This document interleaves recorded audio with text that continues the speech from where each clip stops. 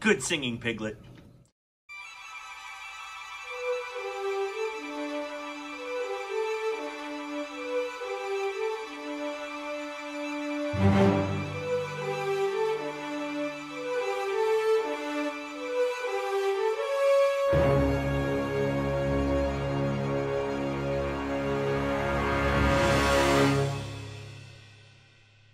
Hello and welcome to another episode of Music Basics with Ballard. I am your host, Douglas Ballard, and I am so much looking forward to going on this musical journey with you. Today we are going to do an episode on basics for singers. We're going to talk about the 4 major voice parts, and we're also going to hear from a piano player. So our singers today on soprano is Donata Cucinata. We have Meghan Williams and an alto. We have Ryan Goulden, tenor. Myself on bass, and Susan Geyer on piano. I'm very much looking forward to hearing from them, so let's get on with it. Just a quick reminder that this is distance learning for my students, so they have to find passwords that I'm going to hide in the episode and then put them into a quiz later. So thanks a lot for your understanding with that. Oh wait, I almost forgot. Any good singer needs to start with a warm-up, so let's do one. We're going to do E-aw. E-aw. E-aw. E-aw. E-aw.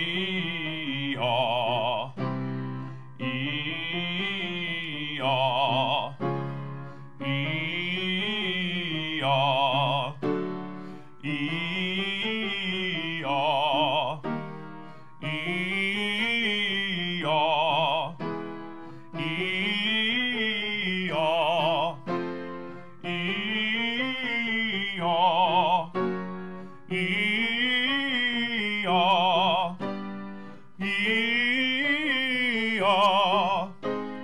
E-aw.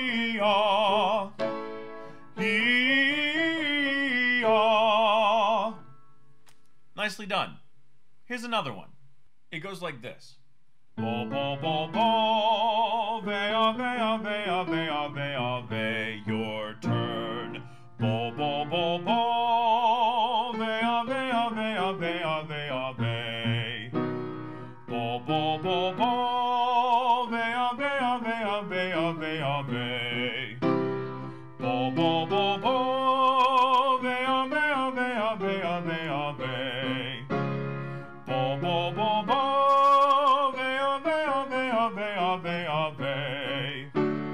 Bo bo bo bo, vea vea vea vea vea vea. Bo bo bo bo, vea vea vea vea vea vea. Bo bo bo bo, vea vea vea vea vea vea. Last one. Bo bo bo bo, vea vea vea vea vea vea. Great job. Now let's hear from our singers.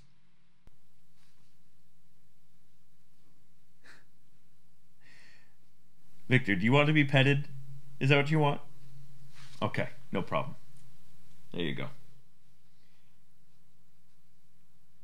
Before we start, my cat Victor here wants me to let you know that there are 4 voice parts, and they are described as such. We have soprano, they sing the highest notes, and then you have alto, and they sing a little bit lower than soprano, but they can usually sing pretty high too. Then once we get into the male voice parts, we have tenor, and they sing the higher notes for the male voices, and then followed by the bass, and the bass sings the low notes for the male voices. So here's the thing, there are all kinds of other voice parts in there too. We're just going to focus on the basics ones for today, but Victor wanted to make sure that you knew all about them. Alright, so again, we have soprano at the highest, alto just a little bit lower than the soprano, tenor singing the highest male voices, and bass singing the lowest in the male voices. Okay, so thanks again, and here we go.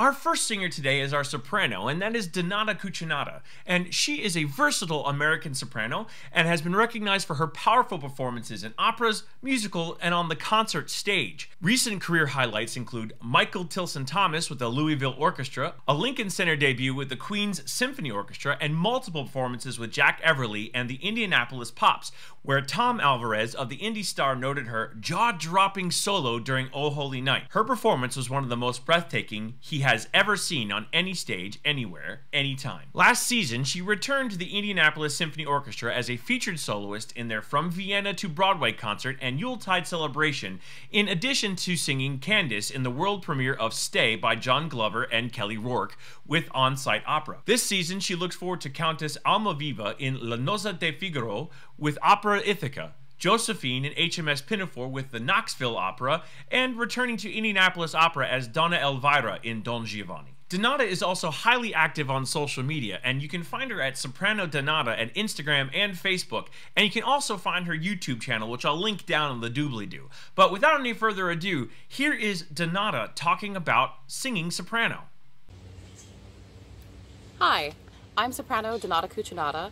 I'm a professional soprano, and I have sung opera, musical theater, and crossover all across the United States, most particularly in Indianapolis, where I'm based. I decided to get into singing because I love singing. It was the best thing ever. And I wanted to know more about how to train the voice. So this is meant for if you're interested in singing and starting off and you think you might be a soprano. Now, you might have heard about two different voice registrations. There's chest voice, where you talk, and there's head voice. So when you're riding a roller coaster and you go, wee, that's your head voice. Now, most men, when they sing in predominantly chest voice. So they use a different mix. When sopranos sing, we use mostly head voice with a teeny tiny bit of chest. So I believe that singing is speech plus support and space. And if you're going to train a soprano voice, one of the things that's really important to focus on is releasing that head voice into that space. I like to think of it as like a Thomas the Train Engine sound, like a just all of that nasal pharynx, all of that front part of your face. And what's interesting to me, especially training sopranos, is if singing is speech plus support and space, most people don't really speak where their natural speaking voice is, especially young women. It's not cool to have a high-pitched speaking voice. So when I'm training young singers, we do a lot of work trying to find where their natural speaking voice is. My speaking voice happens to be on the lower side, but I have found my way to finding the right speaking pitch for my voice so that when I'm speaking, I'm always using support and I'm always well placed, because I'm always wanting to practice proper technique if singing is speech. So if you're interested in training a soprano voice, any silly, ridiculous sound you can make to access that head voice place is helpful. It's also really embarrassing to do. So I like to recommend, when I was first starting, I did most of my practicing in the shower. It's a very safe place to sing, especially when you're making funny sounds like woo at a rock band, or on a wee on a roller coaster. Or actually, my favorite exercise is pretending I'm a spooky cow, and I put my hands on my face and I make the longest, tallest, spookiest ghost cow moo ever, and I go moo. Anything I can do to find that the head voice and then mix it with just a little bit of connection to the chest. And the other thing I have to mention about training a soprano voice is that there are a lot more of us, which is interesting because when you're in high school or just starting out, you might think, oh, I don't have any high notes. You do, you're just not using any head voice.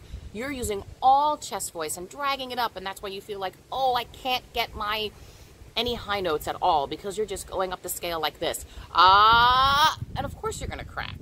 But if you mix your registers and make any kind of woo sound, you'll start to practice and find that space. The other thing that I think is really important for training a soprano voice is regulating breath pressure. And that goes across voice types. Most beginners when they go to sing a high note, they blow a lot of air at that high note. Now, I want a unified register. High note, low note, same amount of breath pressure, same amount of skinny, fast-moving air. And so I like to do a lot of breathing exercises that practice it. It's almost like I'm starving the air. So I'll breathe in like I have a straw in my mouth and a smile on my face, and I'll go, wait. And see how long I can keep that skinny, fast-moving air flowing. Because if singing is just three things, speech, support, skinny, fast-moving air, and speech, if I work on these things to find my head voice, all these silly sounds, and I work on regulating my air pressure so that when I sing a low note, and a high note, it's the same amount of breath pressure. If they're equal, then I can sing any note within my register. I hope this is helpful, and if you have any other questions about singing, I'll be posting more on my Instagram, Soprano Donata. Thanks for listening.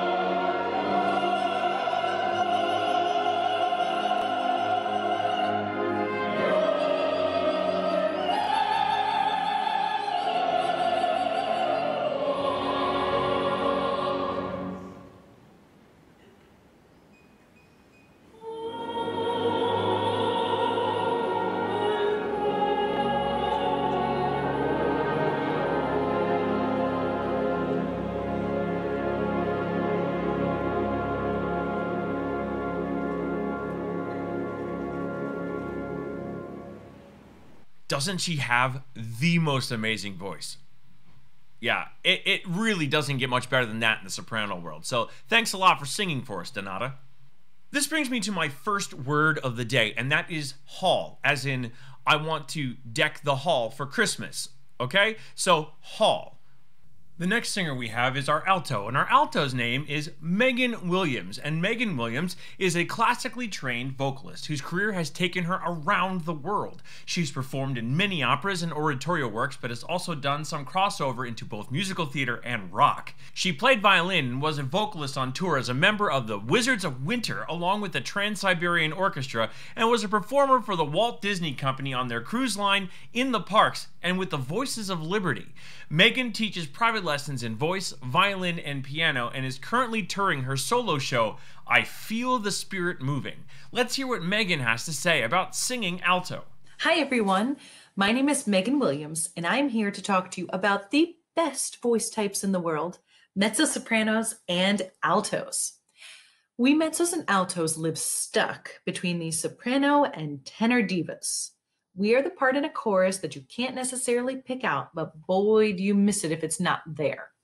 Smart, alluring, powerful, and strong, we are a little bit more down-to-earth types and the real musicians in any group. So the big question, how do you get to become one of these awesome ladies?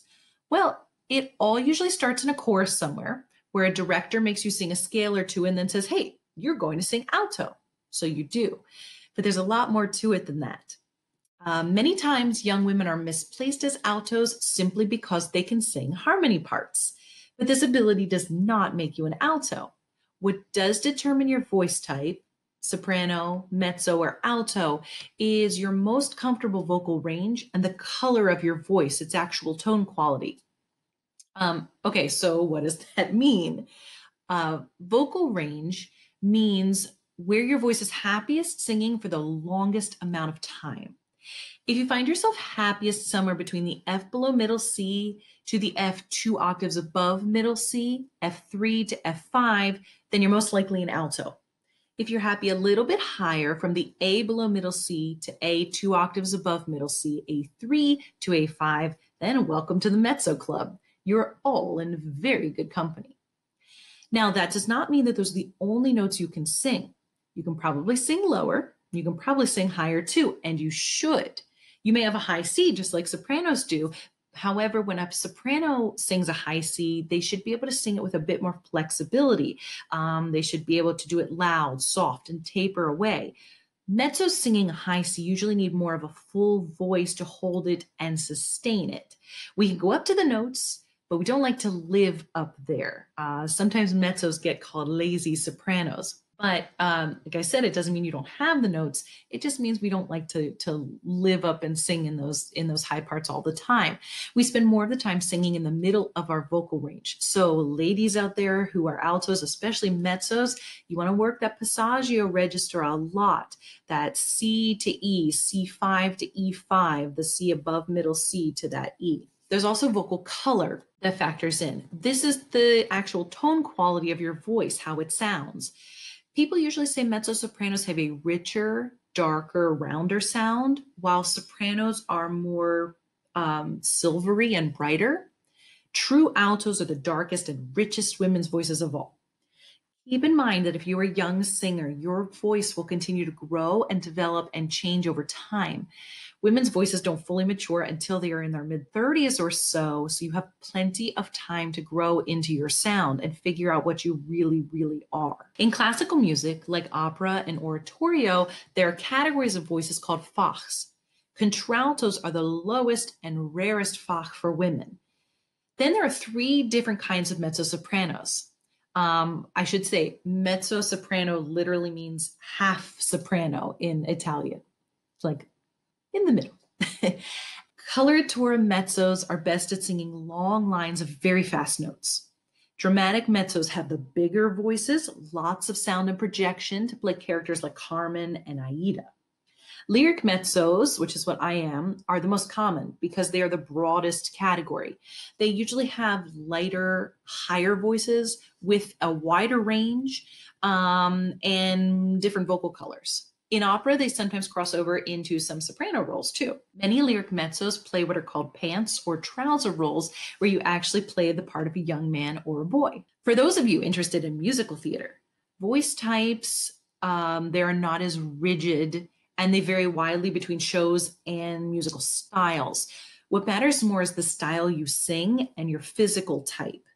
Right now, there are 4 main music theater styles out there: legit, traditional, contemporary, and pop rock. Legit means more of a classically trained vocal style. Think Sound of Music, The Light in the Piazza. Traditional music theater is for belters, cabaret, Chicago, that kind of stuff. Next is contemporary music theater, which combines the belt singing with some pop and rock influences. Shows like Wicked, Thoroughly Modern Millie, anything written by Jason Robert Brown the last 5 years, Parade, Songs for a New World. And lastly, there's pop rock, which sounds more like pop and rock music. Yeah. These shows like Rent, Hamilton, and Dear Evan Hansen, which could kind of cross over into contemporary too. So when you think about your voice, which style is it best suited for? You also want to think about your physical type, which matters more for music theater. Matters for opera too, but more for that.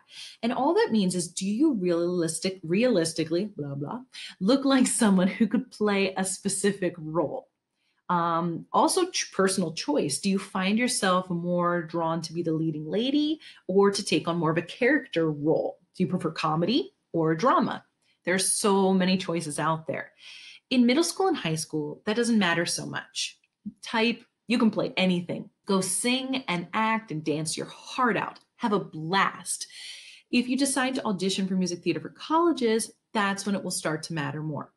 And if you're at all considering music theater as a career choice, start taking every dance class you possibly can. It is so important. One big caution for all you music theater lovers: be careful of the belt. I'm not saying don't do it. It's exciting to hear. However, belting puts a lot of strain on the voice, and if done incorrectly, it can cause vocal damage, especially in young singers. So you want to be really, really careful of how you're belting. And for everyone, be careful if you're sick. As a singer, your body is your instrument, so take care of it. Don't sing on a sore throat, a tickle, or cough, and always drink plenty of water. It takes about 45 minutes from the time you drink water for it to get to your vocal cords. So drink up, even more when you're sick. But whenever you're going to sing, be sure to stay hydrated. Everything you put in your body goes right past your vocal cord, good or bad. So be smart, make good choices. Whether you're thinking about pursuing singing as a career or you just sing because you love to and it's fun, there are 3 techniques I teach all my students that you need to do before you ever make a sound. First is knowing how to breathe. Breathing low, breathing deep, breathing wide from your diaphragm. Try to breathe in every time without moving your shoulders up and down. And I'm sure you've heard some of this before, and there's good reason for that. Second, lift your palate. That's the space inside your mouth, that roof of your mouth. And you want to feel like there's an egg in there all the time. There's so much space inside your mouth. But your tongue and your jaw should be relaxed. So that you want to leave. So you get this kind of, you see the singer face, that surprise, like, so every time you breathe in, you create this inside lift, and just total relax in the front. The third thing is support. You want to support your singing with your abdominal muscles. So you're not singing just from here on your vocal cords. That's a tiny sound from here, but rather using your whole body moving down, supporting with all of those muscles. That last one takes years to get right. And I still don't get it right after all this time. You think I would eventually, but no. Which brings me to my biggest piece of advice. Find a great teacher. I have been performing professionally for almost 20 years, and I've been teaching private lessons for 14 years. I still take lessons from my teacher too. Many people think that everyone can sing, that it just magically happens, but there's so much more to it than that. A great teacher will help guide you to find your voice. They'll give you a solid technique to keep your voice healthy now and into the future. And you can find a teacher who specializes in any style you want to pursue. Don't feel like if you're going to look for a teacher, you just go for classical. There are ones who are classical, more musical theater, or even if you're an aspiring pop or country singer or songwriter. But a good teacher can make all the difference. Well, thank you so much for listening to this today. I hope it helps a few of you aspiring mezzos and altos to better figure out and understand your own voice. Take good care of it. Try not to compare it to this person's or that person's. You are your own unique instrument, and that is something so special. So join the chorus, audition for a musical. What the heck? Write your own songs. Sing everything and anything you can. Just enjoy making music. Sing with joy from your heart and light up the world with song. I wish you all the best. So break a leg. Bye.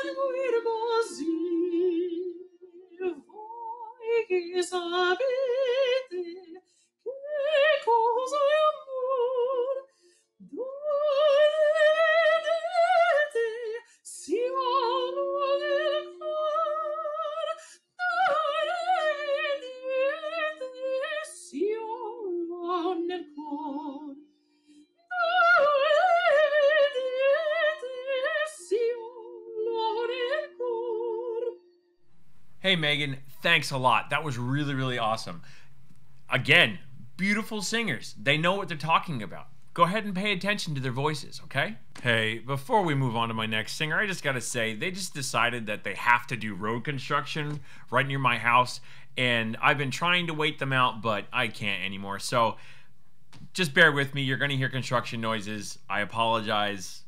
Now back to basics. All right, our next singer is Ryan Goulden, and Ryan Goulden is our tenor. Ryan Goulden is an active performer in Philadelphia and the surrounding suburbs. His areas of focus have been gradually shifting to stage direction and music direction over the past few years. He has been principal tenor with the Rose Valley Chorus and Orchestra and Old Town Carolers, and has also performed professionally with the Players Club in Swarthmore, Pennsylvania. He enjoys empowering young singers and performers to reach their optimal potential. So, we couldn't have asked for a better guy. Take it away, Ryan. Hi there. My name is Ryan. I'm a tenor, and Mr. Ballard asked me to put together some tips that I had for young tenors. So here we go. First tip. Training a tenor voice is very tricky. It's a difficult instrument. We're not going to get into the physical, scientific reasons why that is the case, but the point that I'm trying to make is that my very, very, very first recommendation for you is that you need to find a teacher. You need to find a private instructor. And specifically, you need to find a private instructor that works for you. Because that's my second tip. You are your instrument. So as you continue on your musical journey, you need to figure out what works and what doesn't work for you. What vocalizations help you get into a place where you're ready to sing. What types of things like drinking tea with honey or drinking water with lemon or whatever really kind of puts you in that place that makes you feel prepared to get out there on that stage and perform. And that also speaks for your teacher. Trust your teacher, have faith, but if that relationship isn't working, find another teacher. There are plenty of teachers out there because ultimately you need to know what works for you. So, number 3, again, you are your instrument. You need to care for your instrument. You need to practice self-care. It's true for pretty much everything, but especially for singing. You need to be well rested. You need to be hydrated. You need to stay healthy because you are your instrument. You only get one. You can't buy another one. So you gotta take care of it. Number 4, again, without getting into the psychology of it, singing is very scary. It can be very exposing for a lot of people. And partly that is because you are your instrument. It's you out there, putting yourself out there for an audience. And that can be very frightening for a lot of people. But something that you need to remember is that while you are a musician and you are a singer, no single day or performance defines you as a person or a musician. I want that to sink in because I wish I would have learned that a lot sooner. You are a musician. You are a singer. No single day or performance defines you as a person or a musician. So if you have an off day, it's okay. You're still a musician. You're still on your journey. You are allowed to make mistakes sometimes. It happens. We're human. Oh, sorry. You wanted to join the camera. Say hi. Oh, come here. Say hi. All right. So, this is Oliver. My next tip really just kind of puts a button on the fact that you're a musician. You are a singer, but first and foremost, you're making music. So you need to treat singing as a form of making music. It's not just having sound come out of your mouth. So you really need to work on musicality, phrasing, dynamics, artistic nuance with a piece. It's critically important because yes, you're a singer, but first and foremost, you're a musician. The tips. First one, find a teacher. 2, figure out what works for you, both as part of your warm-up routine, as part of your self-care routine, and figure out if that teacher's working for you. Next point, you need to practice self-care. Get sleep, stay hydrated, stay healthy, because again, you are your instrument. Next tip, you are not defined by any single day or performance. If you mess up one day, it's okay. You're still a musician, and you're still on a journey of growth to being a better musician. And my final point, you're a musician, so you need to treat music as a form of artistic expression. It's not just about having sound come out. I'm going to recommend a few books. Now, these may be more helpful later on. So some of these books may be better when you're a little older. But I'm just going to put them here because I highly recommend them, especially when I was teaching privately. This was pretty much standard reading for a lot of my students. So this first one here is The Perfect Wrong Note, Learning to Trust Your Musical Self. This book saved me as a musician. I highly recommend it. Another really good, if older book, for tenors especially, is Training Tenor Voices by Richard Miller. As you can see, it's not currently available new on Amazon, but if you go to a local library, or if you are lucky enough to live close to a university, a music library usually has a copy of this. So it's definitely worth checking out if you're a young tenor. Also, a series of books that I highly recommend reading as singers. Again, maybe when you're a little older. Are books by Cornelius Reed, who was a very famous vocal pedagogue up in Columbia. And he has a series of books that he wrote. The ones that I have in my personal library are Dictionary of Vocal Terminology and Essays on the Nature of Singing. However, this book right here, there's a reason it comes up first on Amazon. Highly encourage you to check that out. And then also, for general musicianship, this is surprisingly a quick read and a really good guide for how to approach musical expression. In fact, it's just as the title says, it's really understandable. So, especially as you continue your musical journey in becoming a musician, I recommend you check this book out. And I actually have 2 bonus tips. So the first one, I kind of alluded to a little bit earlier, but singing is a journey. Your voice, your instrument, how you approach it, how you feel about it, what you think you can get out of it is going to change greatly over time. It's about trying to grow and evolve and get better incrementally, step by step. It's easy to get discouraged. It's easy to give up. But just remember that it's not ever really about being perfect. And again, it doesn't define you as a person, but it's about continually growing. So then the other bonus tip I have, something that I constantly have to remind myself, is that you can't take yourself so seriously. Singing needs to come from a place of joy and fun. So while you're trying to figure out what works for you and continuing on this journey and being a good musician and being studious, you have to remember to embrace the fun about it. Right? Makes sense? Cool. All right. Well, thanks so much for your time. I hope this helps. Bye.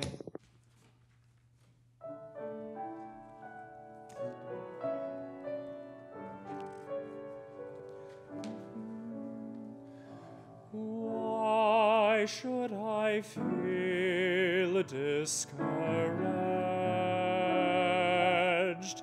Why should the shadows come?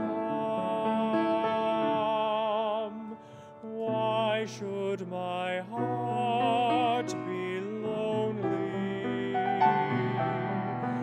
and long for heaven and home? When Jesus is my portion, my constant friend is He. His eye is on the sparrow, and I know He watches me. His eye is on the sparrow, and I know He watches me. I sing because I'm happy. I sing because I'm free, for His eye is on the sparrow, and I know He watches me.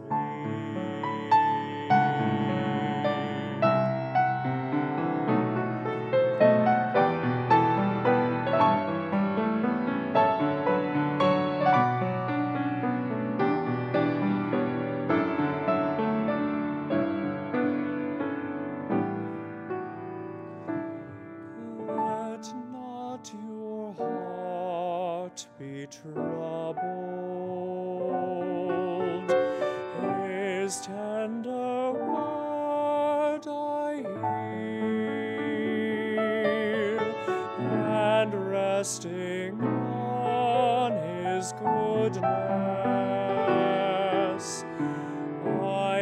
lose my doubt and fear. Though by the path he leadeth, but one step I may see, his eyes on the sparrow, and I know he watches me. His eyes on the sparrow, and I know he watches me. I sing because I'm happy. I sing because I'm free. For his eye is on the sparrow, and I know he watches me. For his eye is on the sparrow, and I know he watches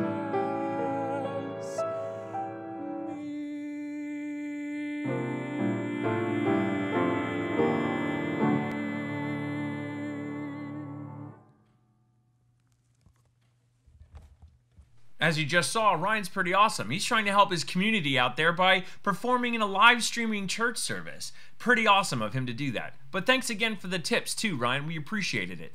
Okay, here comes my second word. This one's a doozy. You ready? It's of. O-F. Yep, I'm doing that word again. Of. You know, like carousel of progress. Okay? Of. After all those amazing singers, I gotta tell you, I'm really sorry to tell you that the next singer is, well, me. That's my voice part. I'm a bass and I sing professionally, so I figured it would be a good idea, since these are Music Basics with Ballard, that I tell you about singing bass. So I'm going to do my best. Here we go. The first tip I have for singing bass well is really understanding the vocal cavity, or the space in which you are singing. Basses often have to resonate pitches that aren't going to carry as far as the higher notes do. And oftentimes, basses need to make sure that they really have a good, wide opening cavity. If you remember in breathing basics, I talked about that woe-shaped breath. You really want to think through that woe shape in order to get that nice, big, round sound. You notice how my voice has changed because I have moved the opening and made sure that it is nice and round and woe-shaped. So my voice very clearly changes when I speak that way. Now, I know, I don't normally talk that way. No one really does. But when you are singing, oh, that note sounds so much better than, oh. Yeah, they're the same pitch, but, oh, with that big open shape will definitely help you out. So there's tip number one. Tip number two for singing basses. One thing that basses have to do a lot is jump around.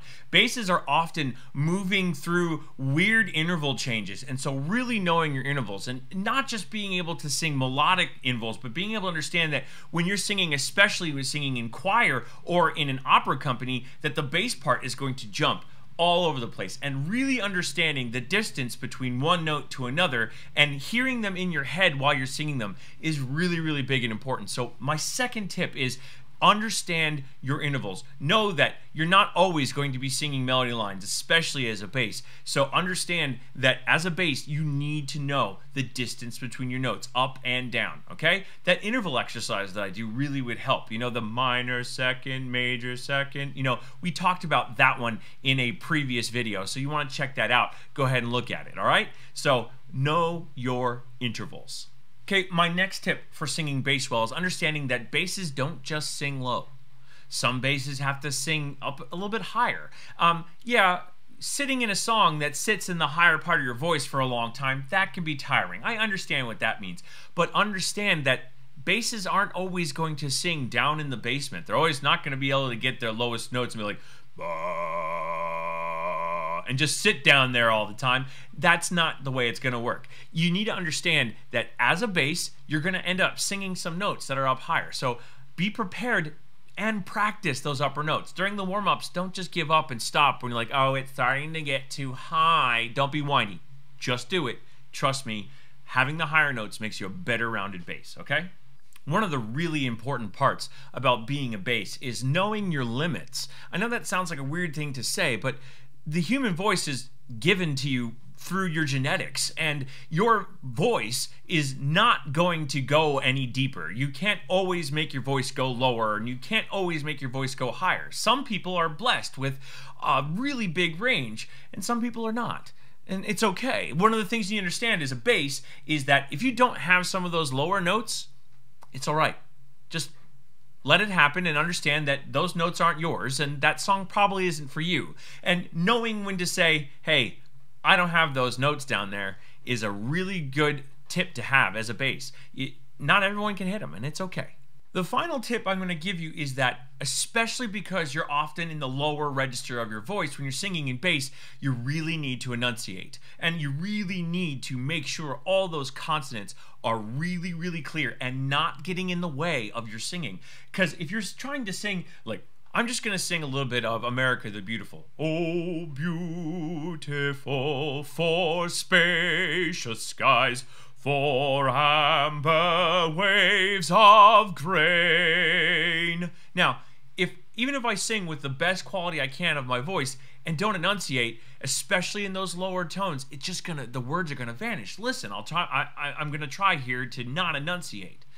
Oh, beautiful for spacious skies, for amber waves of grain. I'll try singing a little lower for you can see what I'm talking about. Oh, beautiful for spacious skies, for amber waves of grain, for purple mountain majesty above the fruited plain. Now, you see what I mean? If I wasn't enunciating down there, you would start losing the words. So really understand that as a bass, you really have to concentrate on enunciation, okay? And that's my last tip.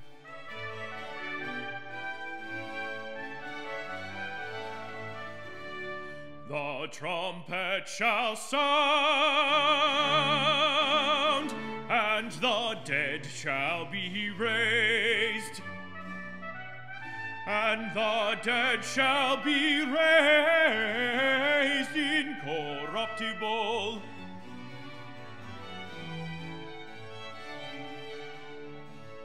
The trumpet shall sound, and the dead shall be raised incorruptible, be raised incorruptible, and we shall be changed,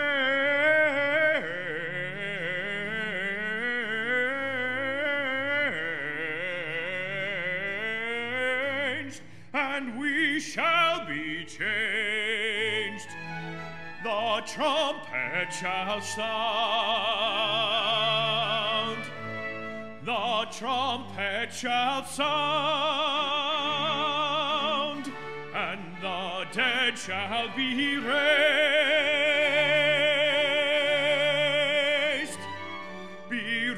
incorruptible, be raised incorruptible, and we shall be changed, be changed,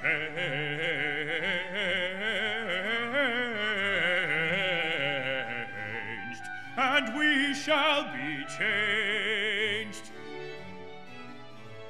and we shall be changed,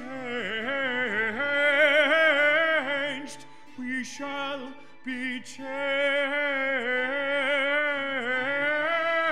we shall be changed. and we shall be changed,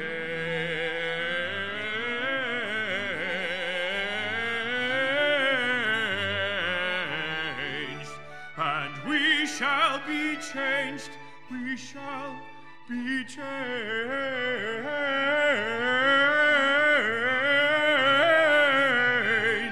and we shall be changed. We shall be changed. Hey, I hope you were able to hear me doing all of my tips throughout that performance. Thanks a lot for listening. I'm going to move on to our final performer today, and that is Susan Geyer. She plays the piano. Wait, piano? That's not a voice part. Actually, it's extremely important.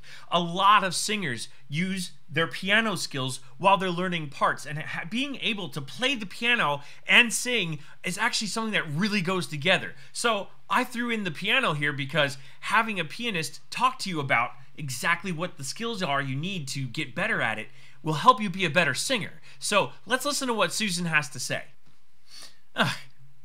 Where are my manners? I'm so sorry, I forgot to introduce you to Susan. Susan Geyer has been a music director for over 20 years and teaches voice and piano. She studied vocal performance with a minor in piano at Westchester University and has 2 professionally recorded albums. She performs and has also been music director, vocal arranger, rehearsal performance accompanist, and choreographer in the Philadelphia area with public and private theaters, including Bravo Theater Company, the Media Theater, Gilbert and Sullivan Society of Chester County, PCS, Rose Valley Chorus and Orchestra, Footlighters, Center Stage Productions, and Hedgerow Theater. Susan's performances include appearances at Carnegie Hall, Philly's WOGL 98.1, the CW 57, Channel 69 News, The Rachel Ray Show, and she has sung internationally by opening for Olivia Newton-John. So not only is she a talented piano player, she's a talented singer too.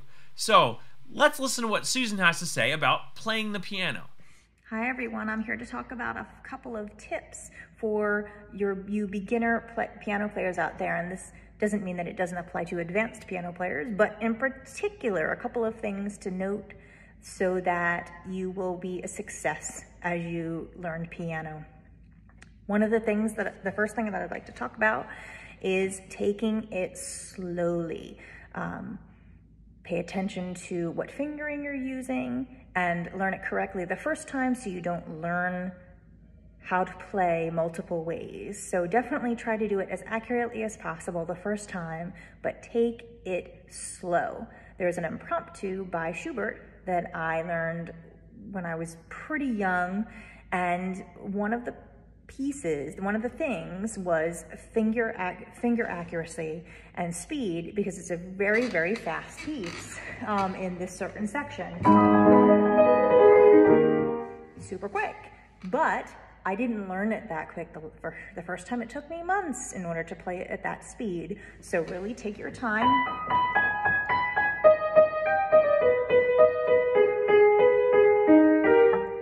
Each time, take it very, very slowly. I didn't automatically play it at that speed, but you can work up generally to make it faster.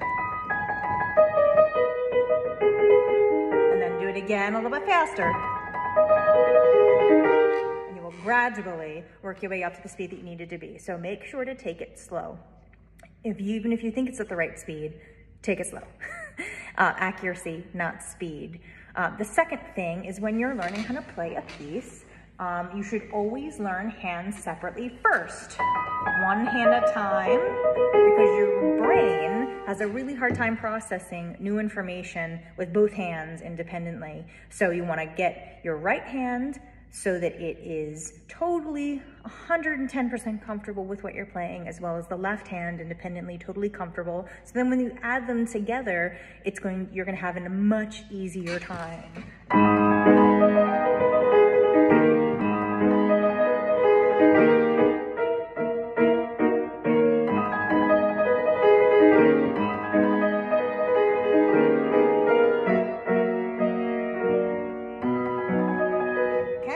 So always one hand at a time, then put the two together.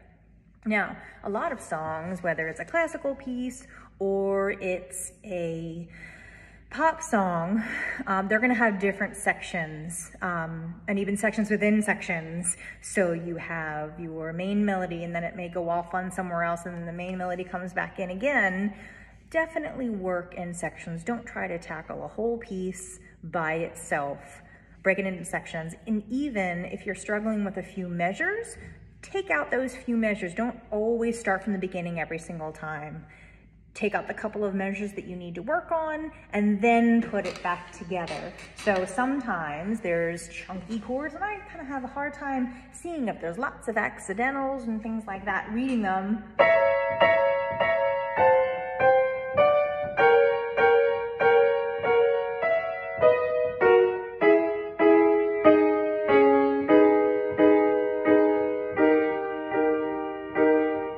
That again if you struggle. If it's a lot of notes, pull it out, put it back into the section. Then the next thing is sometimes, especially if we're having working on a section that's extremely difficult, we can get extremely frustrated and want to give up on the piece entirely. When you find that you are frustrated, or your back hurts, or you're thirsty, definitely don't be afraid to take a break. It's very important that you take breaks. Frustration will happen. If you want to take breaks in between different songs, you can do that. Even if you are frustrated with one piece and you move on to another piece, and go back to the original piece later, make sure to take a break. It's gonna give your brain a rest, and it will make the process a lot better and a lot easier for you. Then the very last thing I want to say is make sure to start and end with a piece that you like to play, that you play well, because it will give you an incentive to keep going. So start and end with a piece that you really love. Even if the ones in the middle you're not really fond of because you kind of have to learn them for some reason, they're valuable to learn for some reason, but always start and end with a piece that you love. I hope that these tips are helpful, and good luck in your piano playing.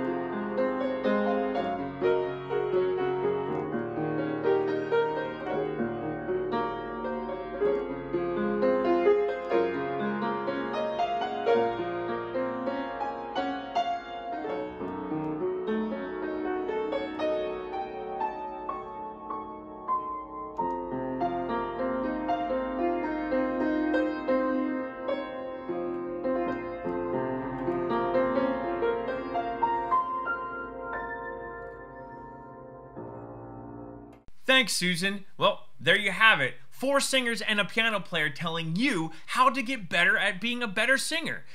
You notice how important that piano playing would be to your singing? That's why it's in here. And hopefully our soprano, our alto, our tenor, and myself were able to help you get a little bit better tips on how to sing well too. So thanks again for watching. Before I go here, I want to tell you that my final word is presidents, as in George Washington was one of our first presidents. And it's a great word, so presidents. All right, there you have it. Basic singing tips. Hopefully my video has been helpful to you. If you liked it, please think about subscribing to the channel or hitting the like button. And if you really want to see new videos when they come out, as you notice I put out a lot of them, hit the bell icon to be notified when that happens. All right? Until then, see you, bye.